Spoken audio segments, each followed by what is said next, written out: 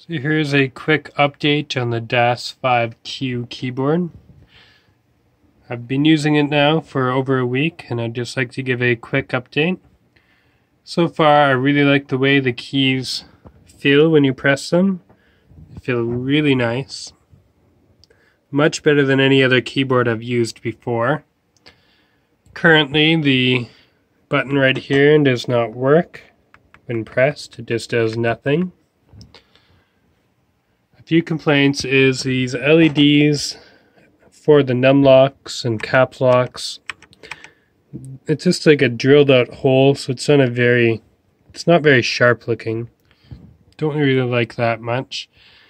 And it seems like every time my computer goes to sleep, the keyboard resets itself, and I have to reset it up every time. But it does remember the profile for the colors of the keys that I want, so that's not too bad. I'm sure it'll be fixed soon. I really like the option of just changing any keys by just dragging it, such as this. It seems to be instant,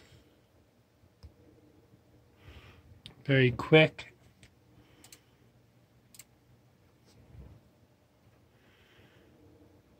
Some neat little effects you can do.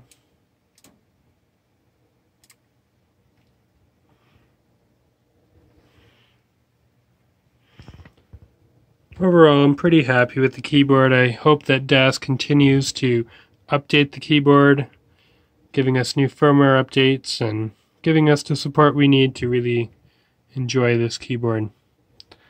That is it. If you have any comments, just leave them below and I will get back to you as soon as I can.